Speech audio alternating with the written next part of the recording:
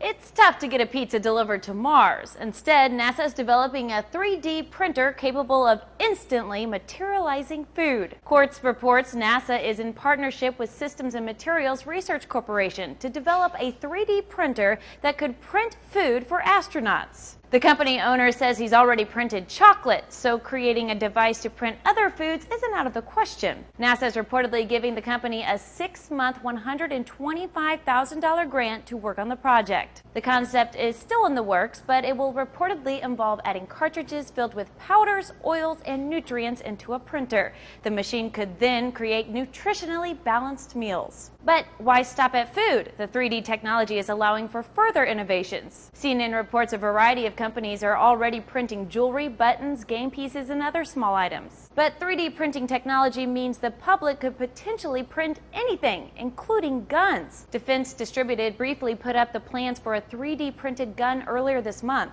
Many of the ingredients used in 3D food printing have a shelf life of 30 years. Plenty of time to get to Mars. For Newsy, I'm Carissa Lathan.